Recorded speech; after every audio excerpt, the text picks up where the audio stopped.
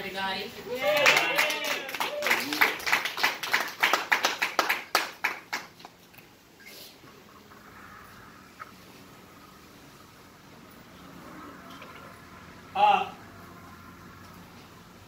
As I think about this time we have together, the word in the back of our shirt, read it to me in the back. What does it say in the back? What's your legacy? I just did a little quick research about legacy. And I don't know how much longer I have to live. I recognize today as never before that time is precious. Somebody says you're old. I said, well, thank God. There's an alternative. They try to flatter me and say, well, no, you're a young man. No, I'm not young. I'm old. Say it. Oh, say it better than that. Come on. Oh. And it took a lot of living to get this old. Yes, it did. Second thing I want to say is, as I look back on the island legacy, the one thing that legacy is clear is they were not atheists. In fact, the spiritual says it this way: up above my head, I hear music in the air. Up above my head, I hear music in the air.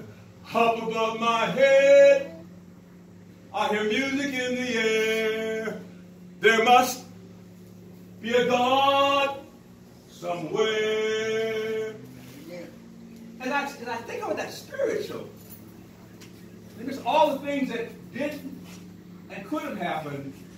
There was that realization.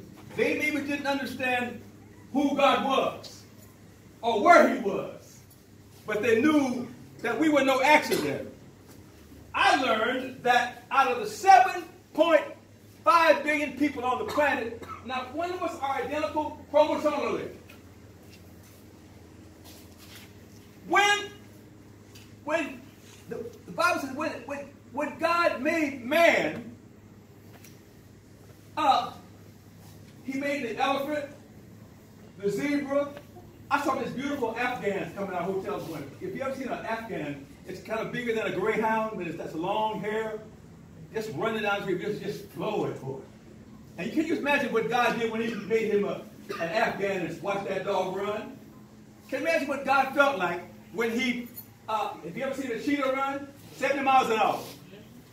I watched him in Namibia run. Can you imagine how he felt, Matthew, when he saw the cheetah cutting it at 70 miles an hour? You know what he said? He said, this is good. But then, when he got to making all of those things, he made man. And the Hebrew says that he didn't just call us good, he modified good. He said, this is very good. Say it with me, God don't make no junk. We'll say it like you read it. God don't make no junk. The other thing I want to say is, a threat to the legacy is bound up in one quick, I'm a preacher, you know that. Give it to us, brother. Matthew 15 says, Peter came to Jesus from the disciples. Let me just kind of reach over. He said, you know, man, I got a problem. This cat keep messing with me. I'm translating here. He said, man, what should I do when this cat keep messing with me? Should I forgive him? She said, Jesus said to him, said, well, how many hundred forgive him? He said, 49 times. Jesus said, no, 490 times. You got to be kidding. You got to be kidding. Out your mind.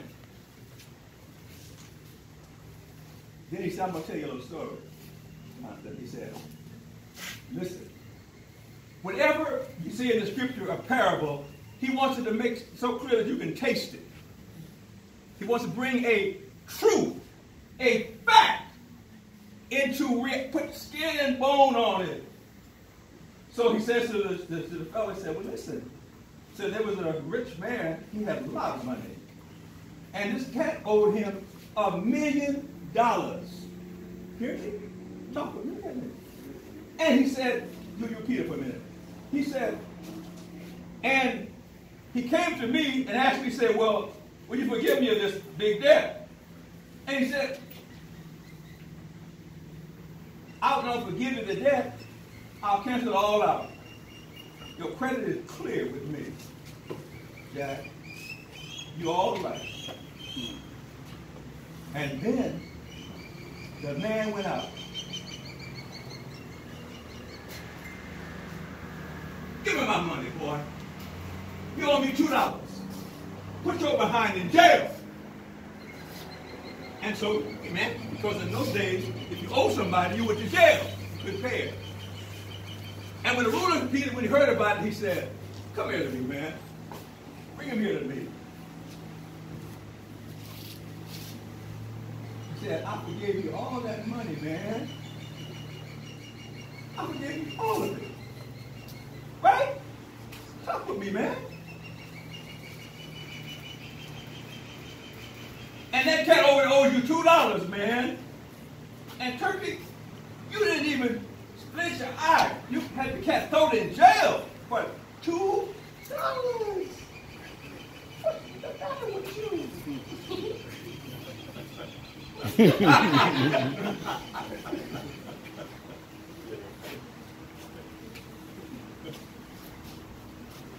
The Bible said, he said, I want you to put him, give him to the torturer. Hear me. Say, torturer. Torturer. How many of you had a bad toothache? How many had some people messing with you? You know what I mean?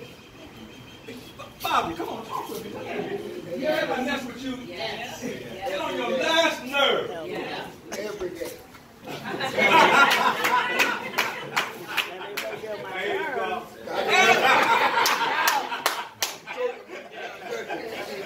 All right now, please, Bill. All right. And he said, give him to the torturer. I used to think that meant hell. After all, the cat deserved to be put in hell for treating that cat with $2. He owed him $2. You hear me? Owed him for $2. He owed him $1 million. Come on now.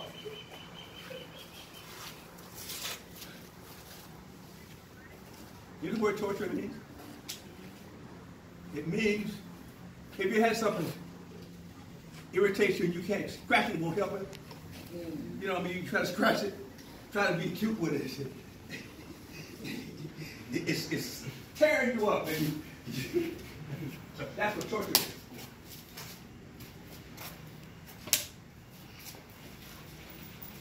The point of the story is that unforgiveness is torturous. And in our family, we have had some dysfunction. I'm so grateful. Since I'm so grateful for that time we spent in Charlotte. You hear me? Mandela, he had been in jail for 27 years, Ella. And so at an inauguration, his jailer came out to him and William Mandela, and at the dinner time, he put his jailer between him and his wife. You know what we said? You must be crazy, man. What's the matter with you? Putting this white cat that had you in save all this time beside you and your wife. Hate him! Mandela said, if this man wasn't sitting beside me, I'd still be dead. Hatred is like you eating poison and expecting the person you hate to die. Mm-hmm. It divides families.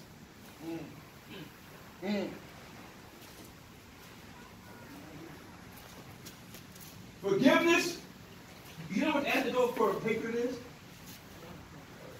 Love. Say, come on, say it like you. Love. Love. In fact, the picture said, what the world needs now is love, sweet love. That's the only thing that there's too little love. Come on, say it with me. What the world needs now is love, sweet love. That's the only thing. Come on. That is too little love. Get your part now. Wait. He said, that's the only thing. That's the only thing. Look at somebody. Look at somebody in the eye. Look at somebody in the eye now. That's the way. You're not looking at nobody, are you not? You're not looking at nobody. I'm looking at the little girl in the eye here. Look at the eye. Come on now. Let me say this to you. You see, when you don't, I don't use the word sorry much. It don't mean it's sorry. The word is sorry. Sorry.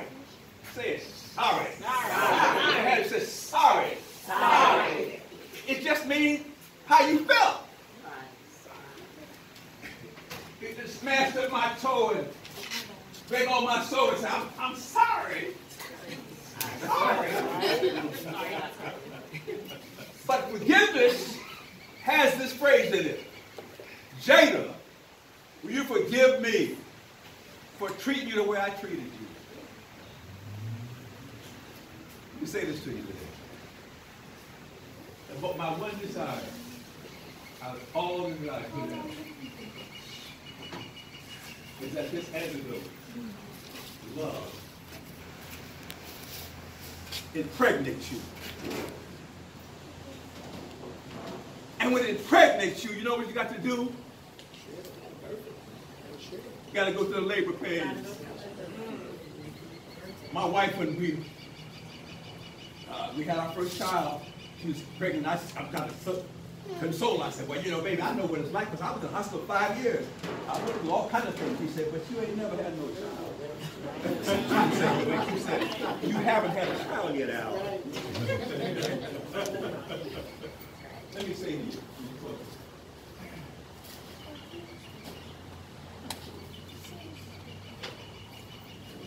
love is a powerful tool. And what I appreciate, I've watched the little children, I watched the cousins look at each other's hair, toenails, and eyeballs, compare and whatnot. The blood, the genes are flowing. You look like your dad there. So I look at Charles, I see your mother in you. Sissy, Lord have mercy. And Rita, and Grand, Mary Louise, and Span. I see Madeline, Aunt Madeline, your grandmother. Love me. And love a lot of other folks in this family. I just pray to God, and I want to thank you, each one of you. I want to thank you for putting this together.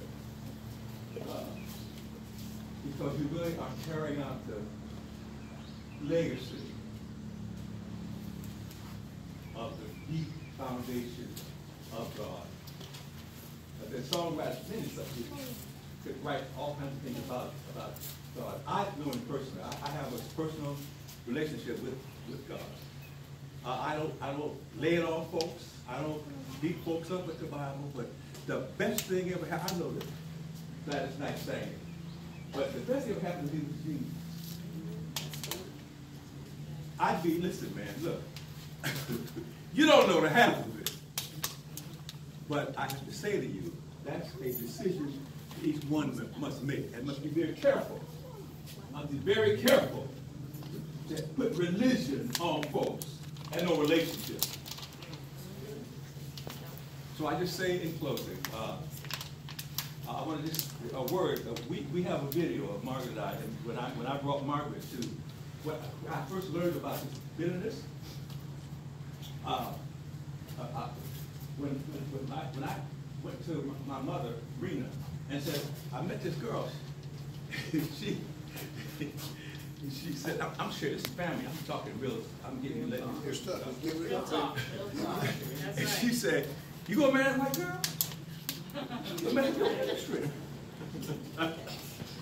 Yes, she did. I said, Mother, you told me God was no receptive person. You said, find somebody who would love me and put up with me. Take the good with the bad. Right. Well, you telling the truth. I said, what you saying to me? I read it. Is that what? Is it not true? I tell you, when I marry anybody, you marry. You got polka dots and spots. But let me say this. We and I were good friends. I said, I said, I'll marry whoever you want me to marry. I said, but listen, I want to have an annual living allowance. I want to have a car and an apartment. You don't have to give me a house, give me an apartment. And I want each year, I want to have a cost of living increase for me and the girl you want me to marry. She has some of that in mind, by the way.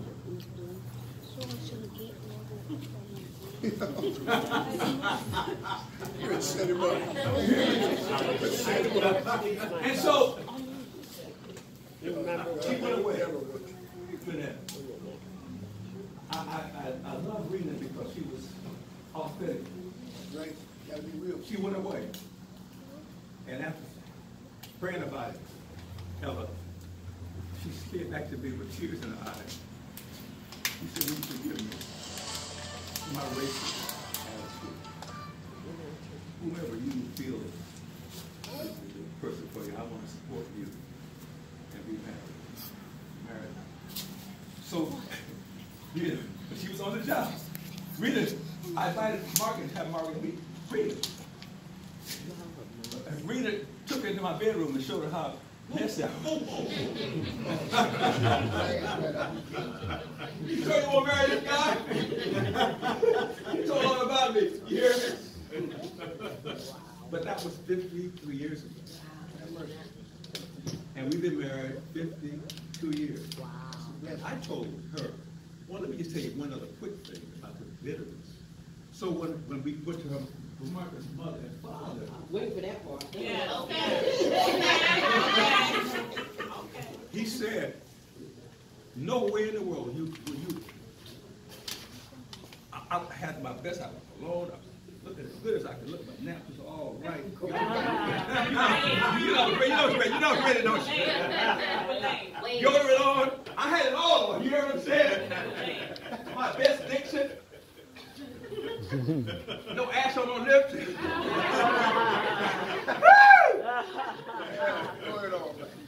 Hands folded on the table, politely. And so when his mother's father came, my mother, Rita was there, and my pastor, I asked him for what his daughter's hand in his grandpa. He said, no way.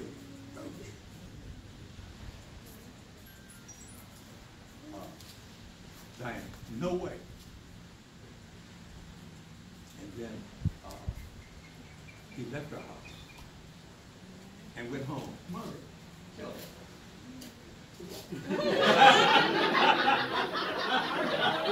It's your story.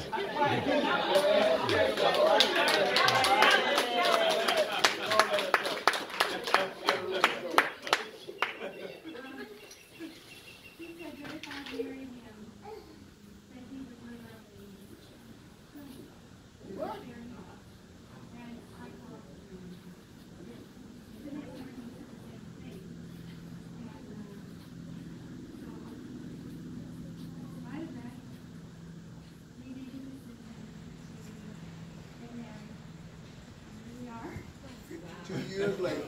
And since that time, my parents are both passed, but my father, through enough to totally embrace Al, but to accept him, he appreciated that any of our family funerals, including my mother's. So while there was acceptance, maybe not total love, but there was forgiveness, and we chose to love them back. Otherwise, we would have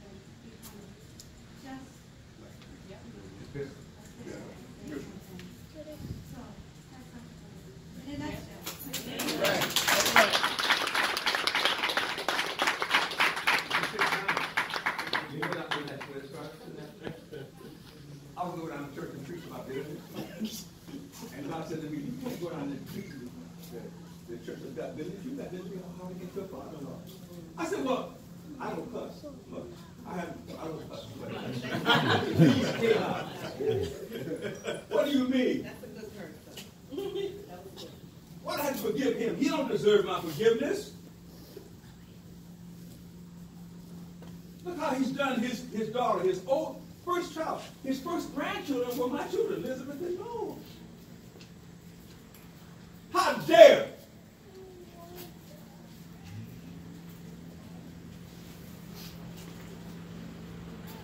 You don't come back and do me. God said to me, maybe that story I told you about me. No, it was the guy on Peter. He said, forgive him. Call him up and ask him to forgive him. I said, for what? He said, for the goodness of hell that against your heart, these things against you. Jade, I got on the phone Sunday afternoon. I didn't tell Margaret, because Margaret had just written, he read us all. Literally, he treated Margaret as she was dead. Just totally. So I'm feeling all of this. I'm feeling I'm right. He don't deserve my forgiveness. The Lord said, you don't deserve mine either. But I forgave you. Call him. Jonathan, I called him. I said, Mr. Norman, would you? Not sorry. See, I told you that's sorry. Word is sorry. I said, Mr. Norman, will you forgive me for the bitterness I held against my heart against you all these years for abandoning your daughter? I was specific, and he did specifically have some forgiveness.